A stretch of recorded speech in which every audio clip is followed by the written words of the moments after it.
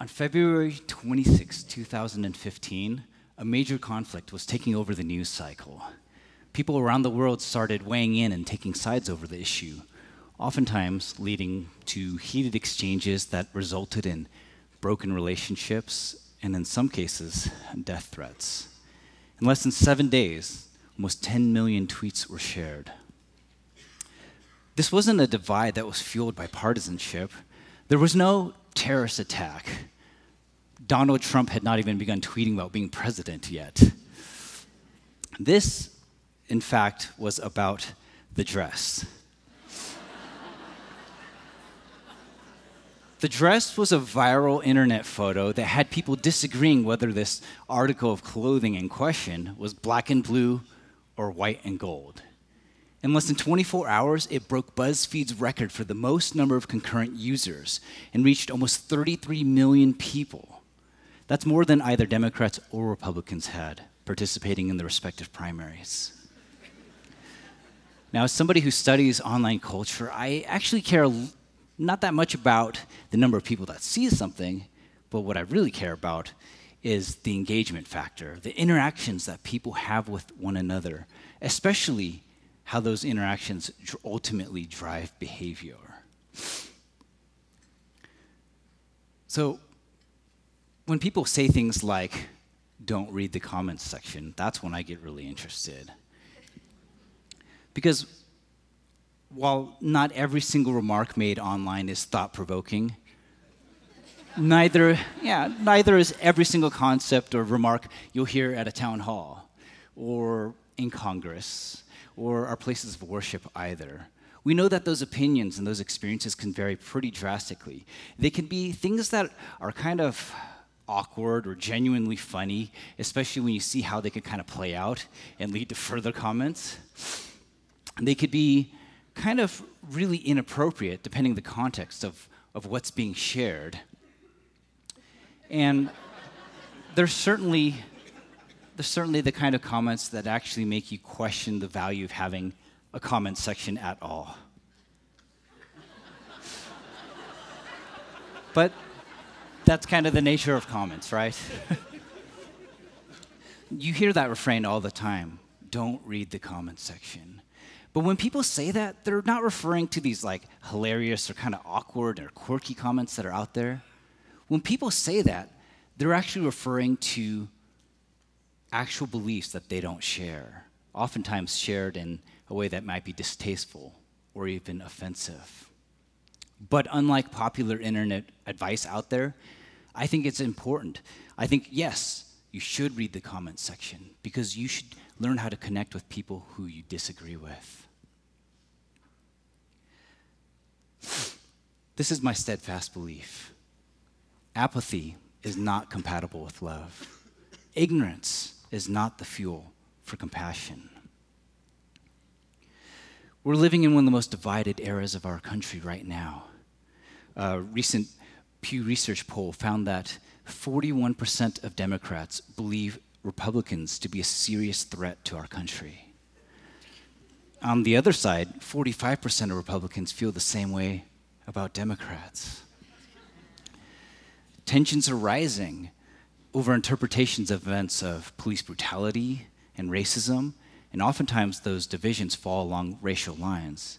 And it seems like we're getting more divided than ever, despite having internet feeds that are curated specifically for us. It's a phenomenon known as filter bubbles. In other words, your social media feed, the news that you read, the world events that you hear and see through your mobile device, your computer, is actually curated for you. It's supposed to address your own personal bias so that you get things that you agree with more often than not, depending on how you engage. That's actually making views more extreme rather than more nuanced and balanced. And so some people start blaming the internet itself, the technology itself, as the problem. And there are those who feel that way and they actually begin disengaging. They decide to turn off Facebook or block people or unfriend them. But blocking and unfriending people to have a more comfortable existence only leads to more isolation of your own views. Some people retreat, and instead of reading major news sites, they go to their own trusted sources. But those tend to be sources that have a clear bias because it speaks to a very specific worldview. Other people see technology as the solution. For example, there's this common belief out there that it's the anonymous nature of the internet that makes people so vicious and aggressive. And that's why Google actually links all YouTube comments to personal accounts now. However, a recent study from the University of South Australia found that non-anonymous users are actually more aggressive than anonymous ones. Then there are news sites who have lost all hope and faith. The Washington Post, NPR, USA Today all have canceled the comment sections on their respective websites. There's a couple of people that are adapting to this phenomenon. The Verge actually kept the comment section, but now they edit them for length and treat it more like a letters to the editor section. Norway has this new site called NRK, and what they do is they make you take a quiz about the article you just read before being able to comment. It's pretty smart.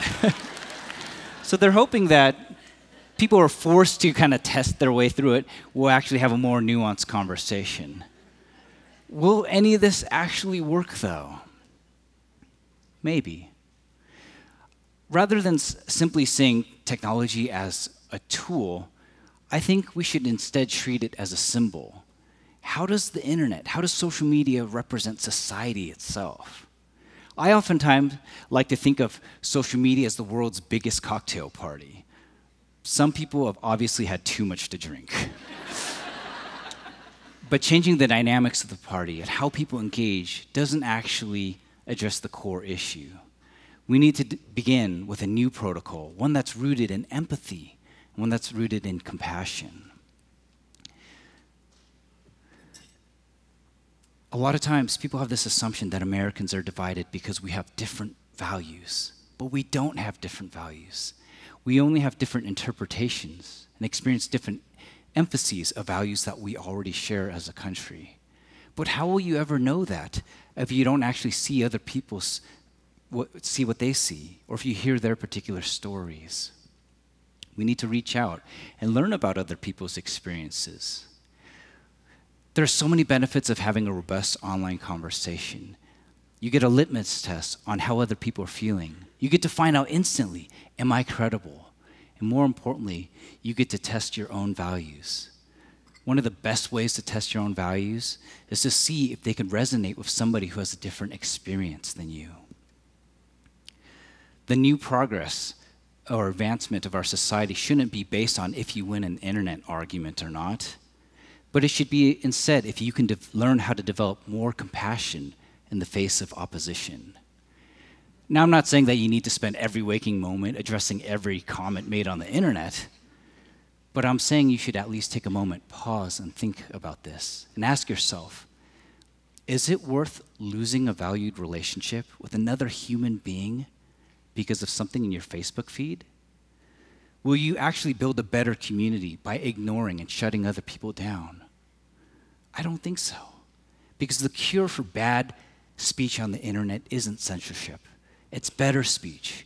It's more nuanced speech, and speech that can actually resonate with other people's values. Remember, apathy is not compatible with love. Ignorance doesn't actually drive compassion.